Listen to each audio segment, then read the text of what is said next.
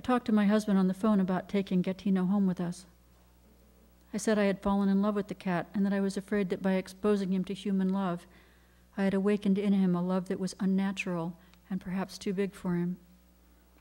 I was afraid that if I left him, he would suffer a loneliness that he never would have known had I not appeared in his yard. My husband said, "Oh, no,"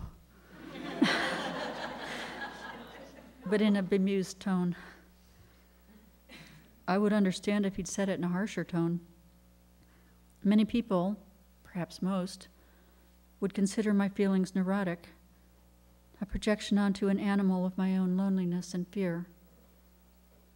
Many people would consider it almost offensive for me to lavish such love on an animal when I have, by some standards, failed to love my fellow beings. For example, orphaned children who suffer every day, not one of whom I have adopted. But I have loved people. I've loved children. And it seems that what happened between me and the children I chose to love was a version of what I was afraid would happen to the cat.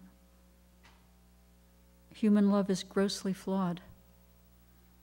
And even when it isn't, people routinely misunderstand it, reject it, use it, manipulate it.